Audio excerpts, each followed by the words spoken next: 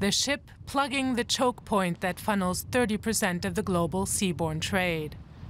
400 meters long and weighing more than 200,000 tons, the Ever Given has become an immovable barrier shutting down Egypt's Suez Canal.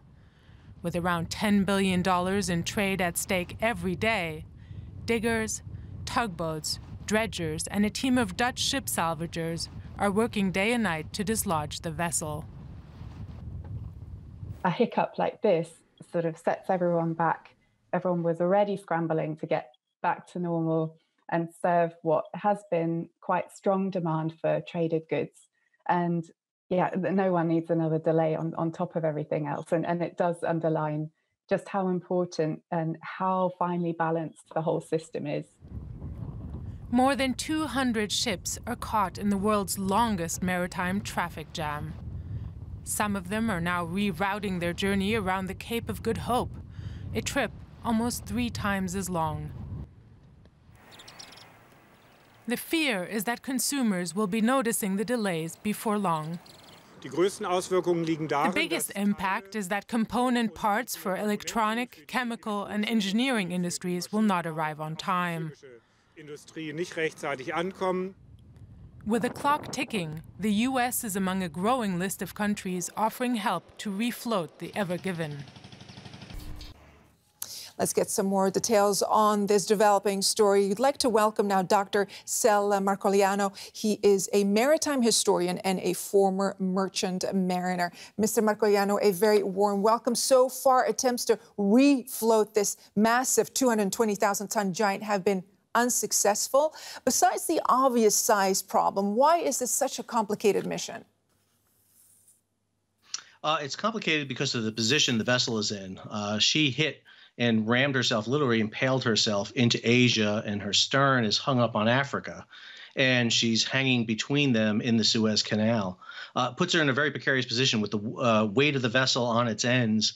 You have to be extremely careful about putting what's called longitudinal stress, but basically you don't want to cause the middle of the vessel to sag, crack, begin to leak or flood, or worst case, catastrophically fail. They already have flooding in the forward sections, the forepeak and the bow thruster rooms. They want to be careful about minimizing further damage to the vessel. And I understand that you believe there are signs now that dislodging the vessel might actually take longer than initially thought. Why is that?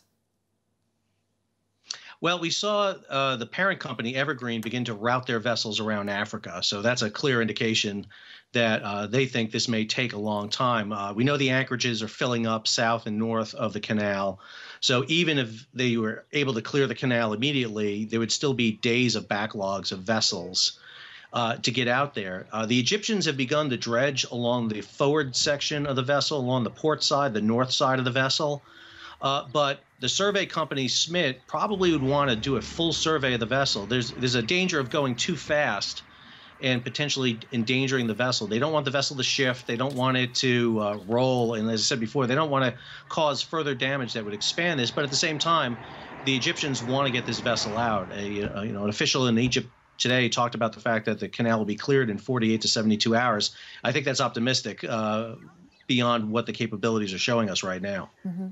Now, the cargo industry, as you know, has been trying to maximize profit in recent years by dispatching bigger and bigger ships with smaller and smaller crews. Was this a disaster waiting to happen?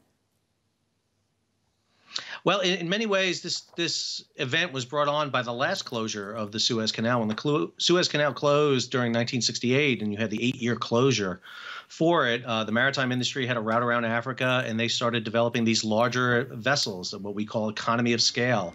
Let's put more cargo on a single vessel instead of across several vessels.